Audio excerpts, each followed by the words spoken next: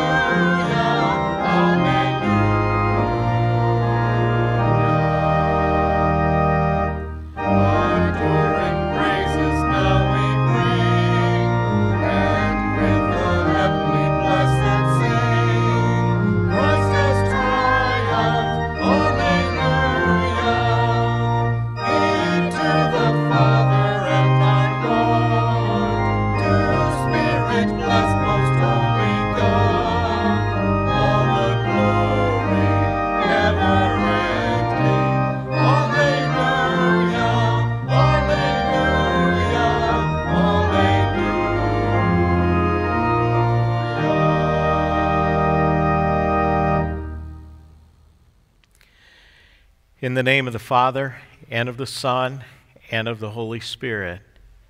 Amen. Alleluia, Christ is risen. He is risen indeed. Alleluia. He brings us light that shines in our darkness. He brings us life that death cannot overcome. God is light. In him there is no darkness at all. Alleluia, Christ is risen. He is risen indeed. Alleluia.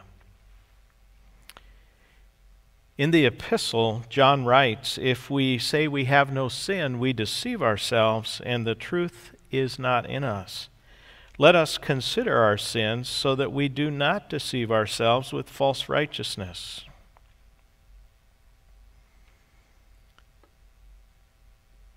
Heavenly Father, we have chosen darkness instead of light. We have chosen death instead of life. Forgive us. Let your light and life come to us again. John also writes, "If we confess our sins, he is faithful and just to forgive our sins and to cleanse us from all unrighteousness." Having heard your confession and trusting in God's word and promises, I announce the grace of God unto all of you, and in the stead and by the command of my Lord Jesus Christ, the risen Christ, I forgive you all your sins. In the name of the Father, and of the Son, and of the Holy Spirit. Amen. Let us pray. Almighty God, grant that we who have celebrated the Lord's resurrection may, by your grace, confess in our life and conversation that Jesus is Lord and God, through the same Jesus Christ, your Son, who lives and reigns with you and the Holy Spirit, one God, now and forever. Amen. Today's first reading, Acts chapter 4, verses 32 through 35. All the believers were one in heart and mind.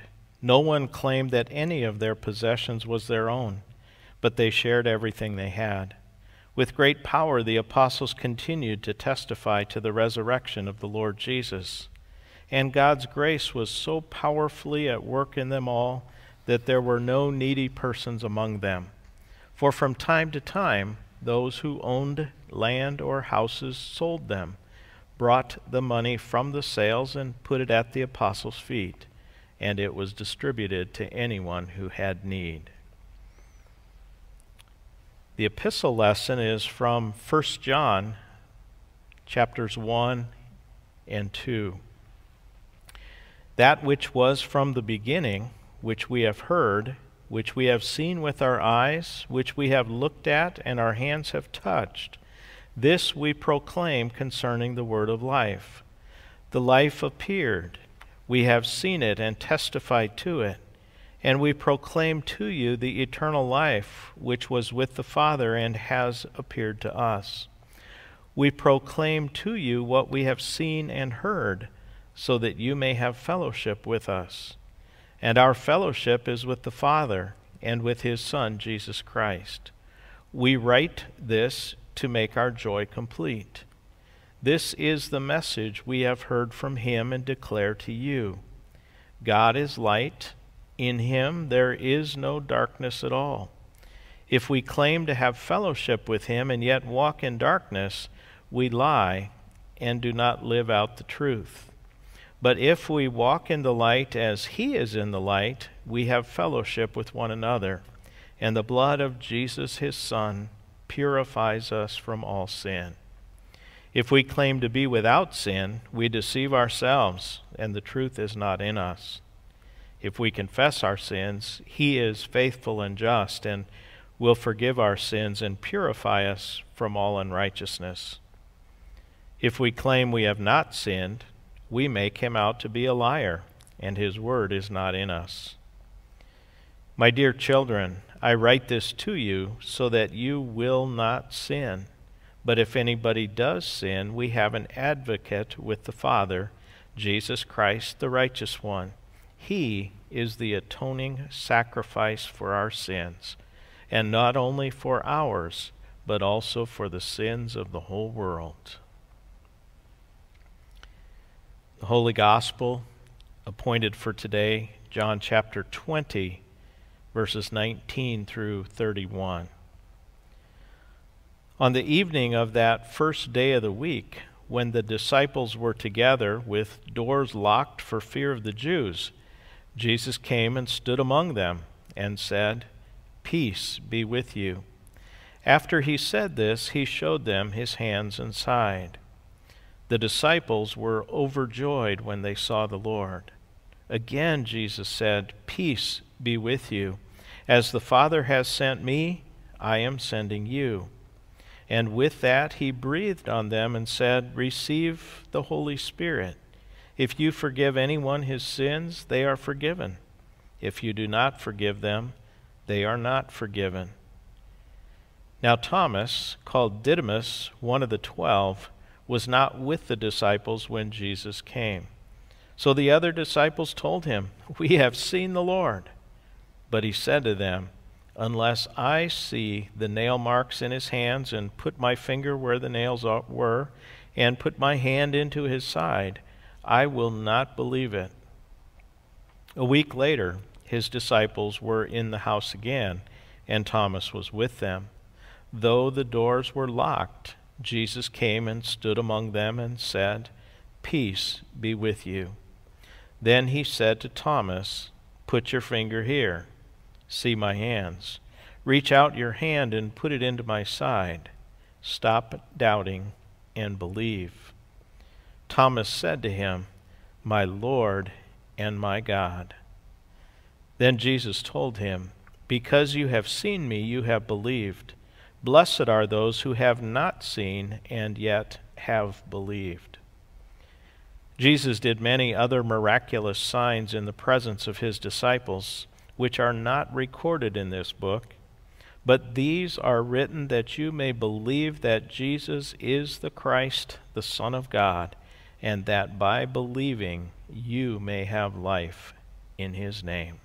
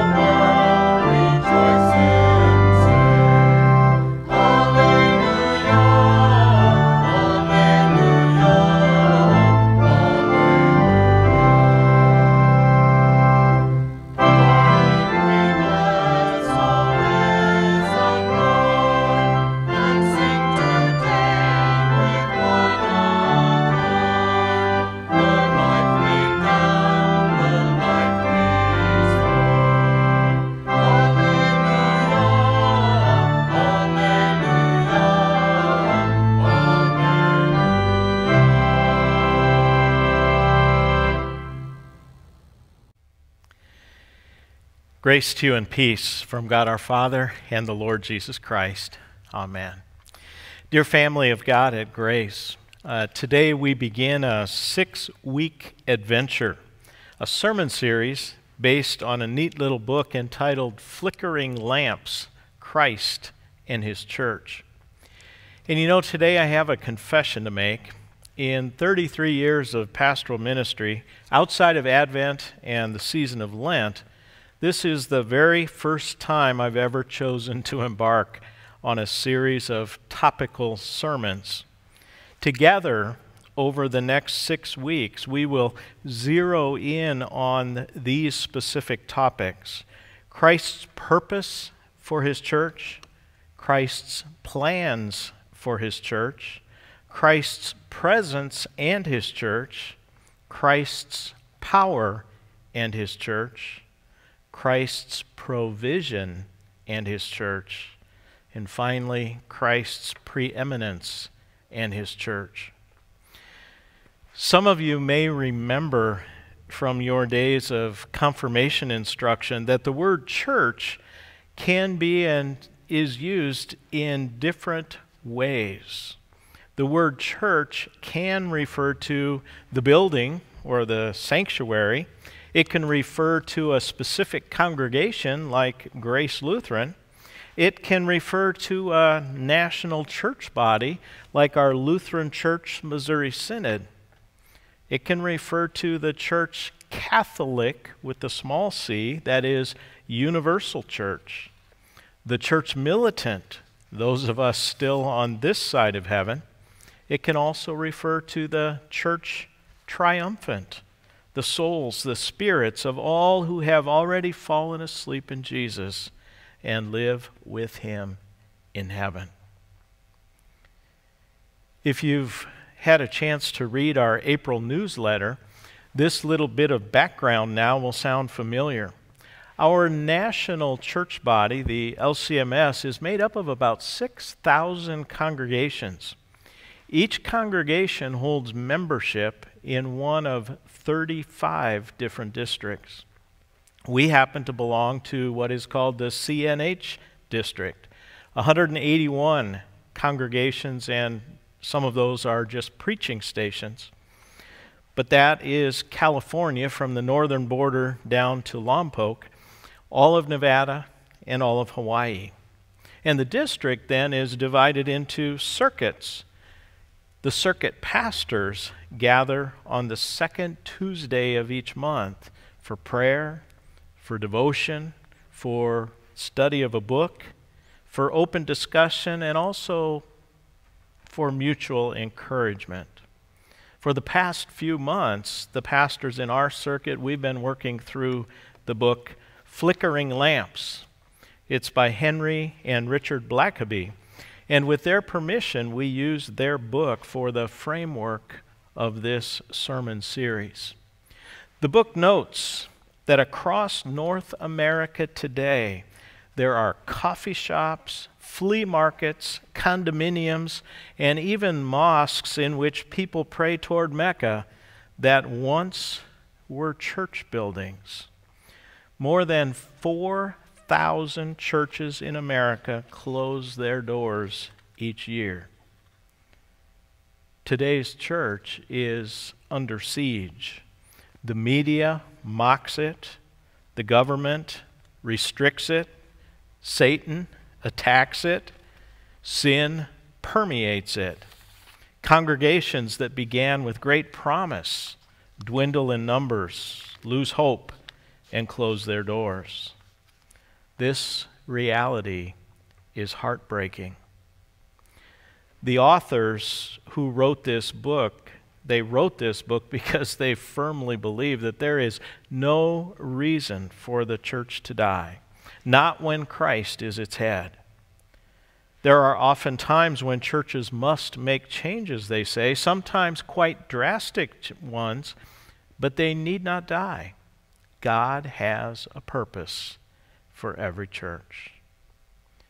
They also write in full, passionate confidence, we know it is possible for a waning church to be born into a dynamic band of believers who dispel the darkness in their community and greatly advance God's kingdom. But the book also clarifies one thing is abundantly clear. No change is possible without the repentance of God's people. They must return in brokenness to Him, genuinely seeking His face and listening to His voice. You know that word repentance, right?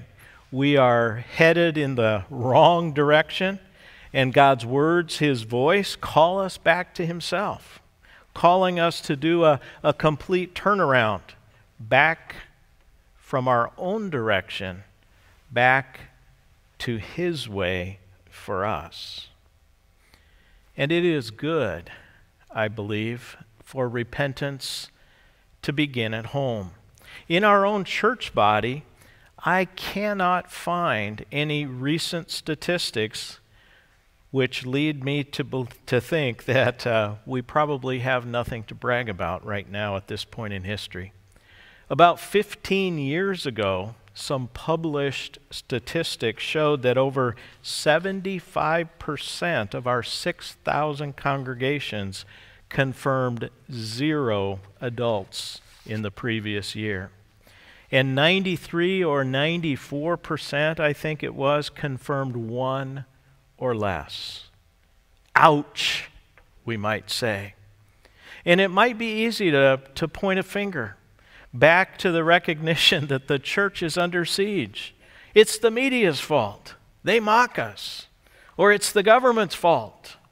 They restrict us. Or it's Satan's fault. He attacks us.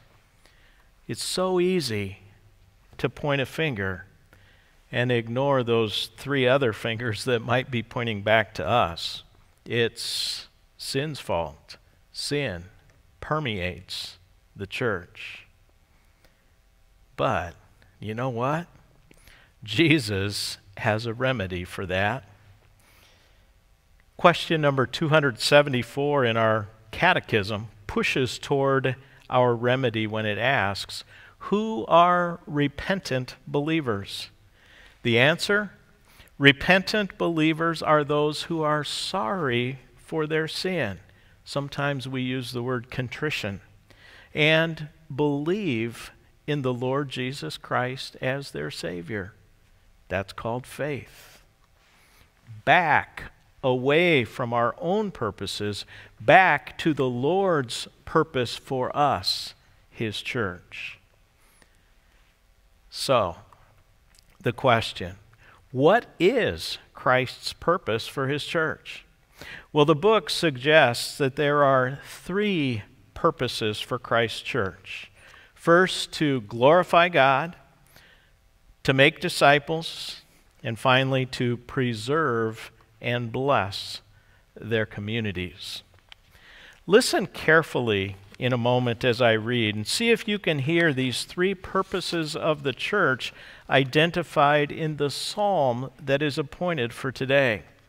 Those purposes again, to glorify God, to make disciples, to preserve and bless their communities. Hear the words of Psalm 148. Praise the Lord. Praise the Lord from the heavens. Praise Him in the heights. Praise Him, all His angels. Praise Him, all His hosts. Praise Him, sun and moon. Praise Him, all you shining stars. Praise Him, you highest heavens, and you waters above the heavens. Let them praise the name of the Lord, for He commanded and they were created, and He established them forever and ever. He gave a decree, and it shall not pass away. Praise the Lord from the earth, you great sea creatures and all the deeps, fire and hail, snow and mist, stormy wind fulfilling His word, mountains and all hills, fruit trees and all cedars, beasts and all livestock, creeping things and flying birds, kings of the earth and all peoples, princes and all rulers of the earth, young men and maidens together, old men and children. Let them praise the name of the Lord, for His name alone is exalted. His majesty is above earth and heaven. He has raised up a horn for His people, praise for all His saints, for the people of Israel who are near to Him. Praise the Lord. That's the psalm. So what do you think? Did you hear that it is our purpose to glorify God? Yes, indeed, I think we did hear that. One commentary emphasizes it like this. The chorus in Psalm 148, the chorus summoned to praise the Lord in this psalm is so vast that it needs the dome of the universe for its concert hall. Its ranks are made up of all animate and inanimate creatures existing in sheer, endless reaches of celestial space. That's verses 1 through 4. As well as in the terrestrial world, from the monsters of the ocean's depths to the fruit trees on the hilltops. That's verses 5 through 10. And then there's that special section, verses 11 through 14. It is made up of human choristers, embracing kings of the earth and all peoples, whether male or female, young or old. Voiceless and speechless, sun, moon, and stars nevertheless have much to say to glorify Him, their Creator. On earth, fire and hail, snow and frost, all hills and all cedars are eloquent in proclaiming the glory of their Maker. And then this is the really key part. However, His people and His saints have more for which to worship Him. He whose glory is above the heaven condescended to single out the people of Israel. That's His Old Testament church for a special gift of grace. When they seemed destined for distinction, He raised up a horn for them, that is, restored their vitality. Thinking on this and that word horn, I remember back to the summer of 1975. We had a 22-foot travel trailer, and we camped at a site in Jackson Hole, Wyoming, right there at the elk preserve. I so clearly remember the majesty of a few of those bull elk. Their antlers, their horns, some were 6 points on a side, others had 7 on a side. Amazing. Some say that the psalmist may have had this horn picture in mind to depict the strength, the majesty, the triumph of the Lord's church.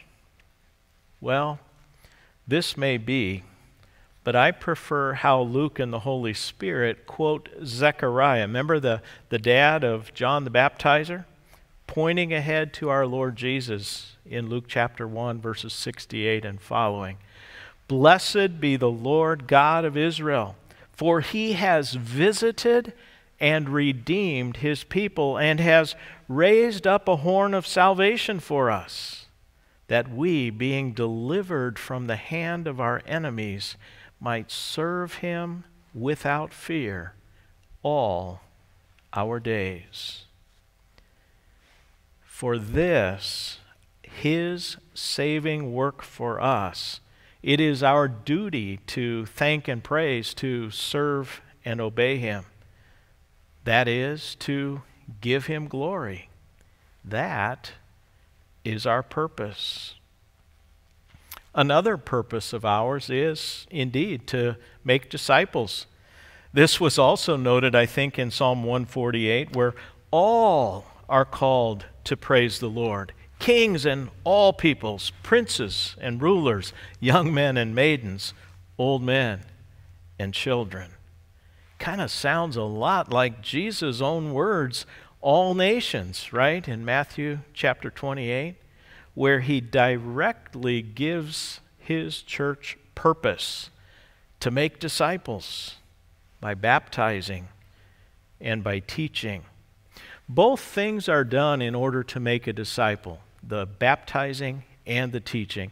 The normal order of doing things in our church body is when a little one is young, we will baptize and we'll teach later.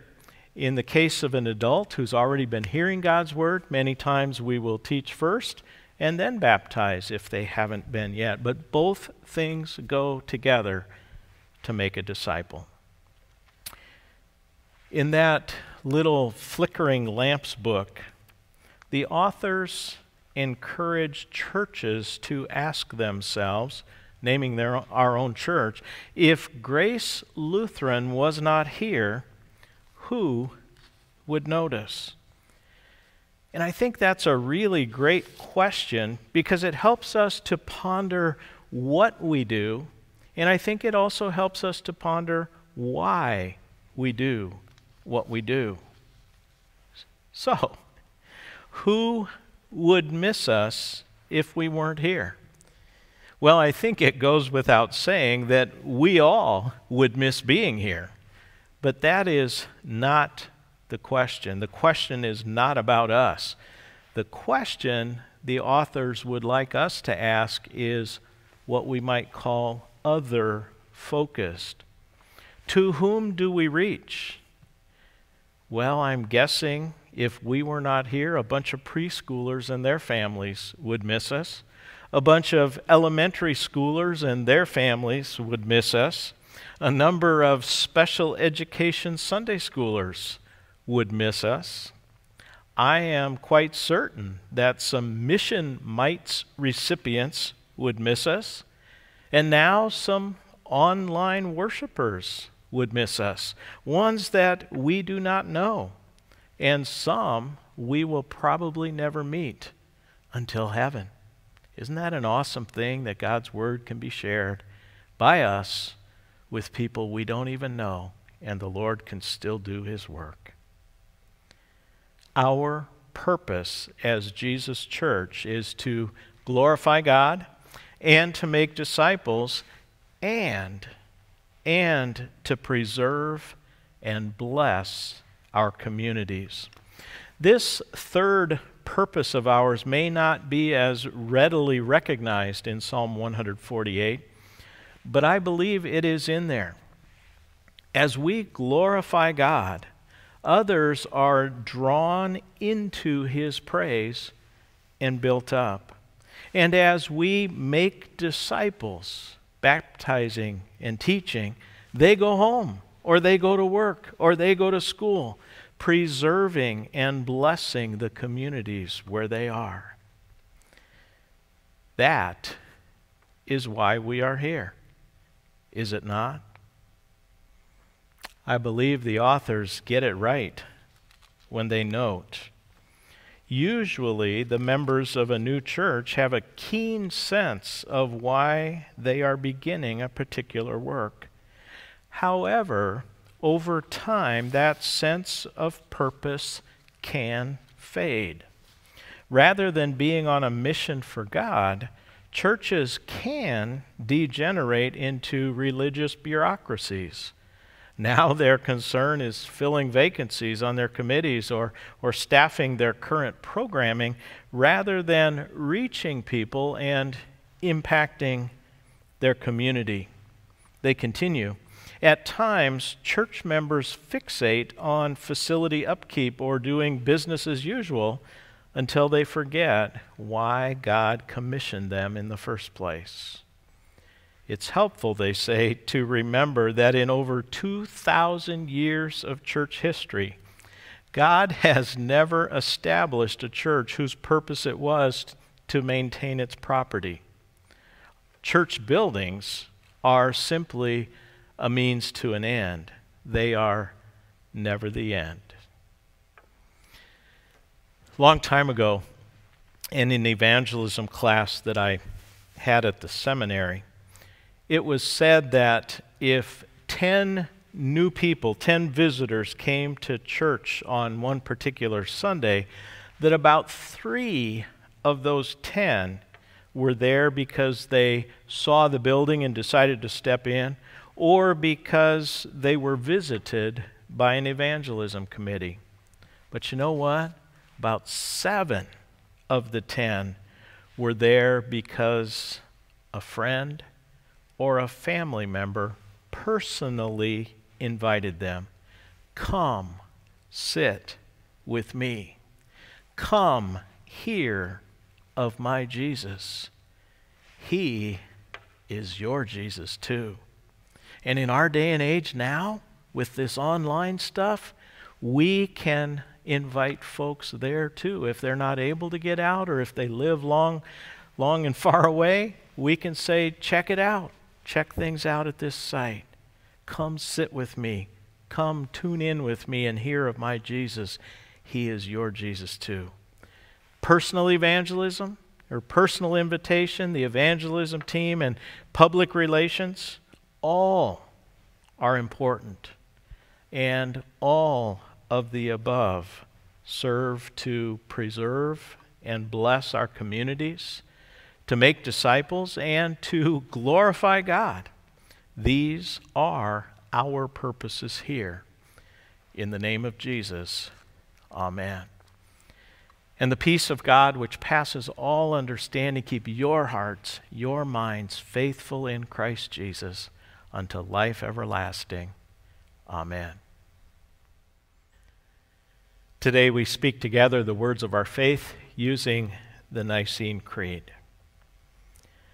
I believe in one God, the Father Almighty, maker of heaven and earth, and of all things visible and invisible, and in one Lord Jesus Christ, the only begotten Son of God, begotten of his Father before all worlds, God of God, light of light, very God of very God, begotten, not made, being of one substance with the Father, by whom all things were made, who for us men and for our salvation came down from heaven and was incarnate by the Holy Spirit of the Virgin Mary, and was made man, and was crucified also for us under Pontius Pilate. He suffered and was buried, and the third day he rose again according to the Scriptures, and ascended into heaven, and sits on the right hand of the Father. And he shall come again with glory to judge both the living and the dead. whose kingdom shall have no end. And I believe in the Holy Spirit, the Lord and giver of life, who proceeds from the Father and the Son, who with the Father and the Son together is worshipped and glorified, who spoke by the prophets. And I believe in one holy Christian and apostolic church.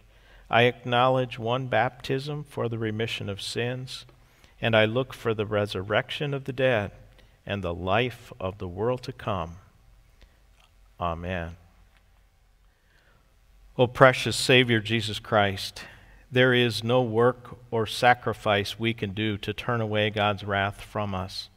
But eternal thanks be to you, because through your suffering and death on the cross, you have won full pardon for our sins and established peace with God in our behalf. This peace God announced unmistakably to the whole world when he raised you from the dead. Now peace and forgiveness will always be ours, for you ever live to make intercession for us in heaven. Our ever-living Lord, this peace which you brought to us sinners fills our souls with a holy joy, for we know that whenever we meet God, we shall stand before him unaccused, uncondemned, and unpunished, and that at the last we will be received into the eternal joys of heaven. Lord, in your mercy, hear our prayer. O Father, though the reminders of your curse upon sin are still evident in the thorns, the thistles, and weeds that plague the ground, in the toil, the pain, and death that are so much a part of this temporal life, nevertheless, fill our hearts with peace, so that these things hold no terror for us. As our Father in Christ Jesus, hear us when we pray, and according to your will, remove the things that distress us, and so that we may experience the peace which passes all understanding, pardon our offenses as we daily plead the merits of your Son. Lord, in your mercy, hear our prayer. O Holy Spirit, we thank you for giving us the faith to receive God's offer of peace through Christ. Grant that we remain steadfast in our faith, so that we may never lose our redemption purchased with the Savior's blood. Cause the peace which God has declared through Christ to rule our hearts so bountifully that we will serve our God in all that we do and live in peace and love with our fellow human beings. Broadcast throughout the world that message of pardon and peace in the crucified and risen Christ, and draw the hearts of sinners to the Savior, calling them to repentance. In the blessed name of Jesus we ask it. Amen. Together as God's people, we pray our family prayer, the Lord's Prayer. Our Father, who art in heaven, hallowed be thy name. Thy kingdom come, thy will be done on earth as it is in heaven. Give us this day our daily bread, and forgive us our trespasses, as we forgive those who trespass against us. And lead us not into temptation, but deliver us from evil. For thine is the kingdom, and the power, and the glory, forever and ever. Amen. Dear people of God, if you were with us here in person today, this is the point in the service where we would celebrate the Lord's Supper, Holy Communion we sometimes call it. And that's something we really can't do online. It's something we need to be here in person for. And so if you are ever able to join us and join us for the Lord's Supper, that wonderful gift that our Lord gives, the bread, the wine, and his words say, "This is my body, this is my blood, take, eat, take, drink for the forgiveness of your sins." What an awesome gift. We join in the post-communion prayer. Gracious God, our Heavenly Father, you have given us a foretaste of the light and life to come in the holy supper of your Son's body and blood. Keep us firm in the true faith, so that we may always be prepared to confess you as Lord and God. Through Jesus Christ, your Son, our Lord, who lives and reigns with you in the Holy Spirit, one God, now and forever. Amen. The Lord bless you and keep you. The Lord make his face shine upon you and be gracious unto you. The Lord look upon you with favor and give you peace. Amen.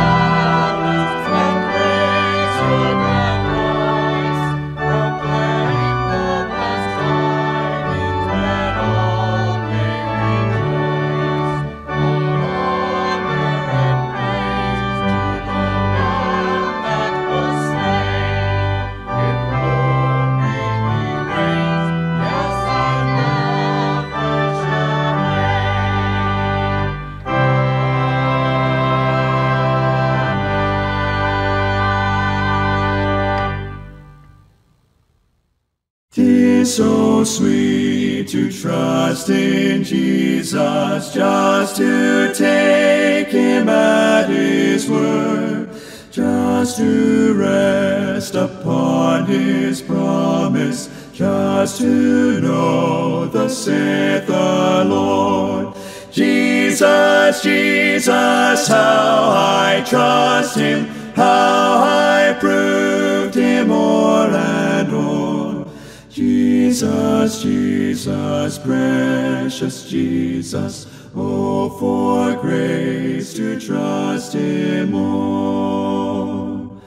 Oh, how sweet to trust in Jesus, just to trust his cleansing blood, just in simple faith to plunge me neath the healing cleansing flood.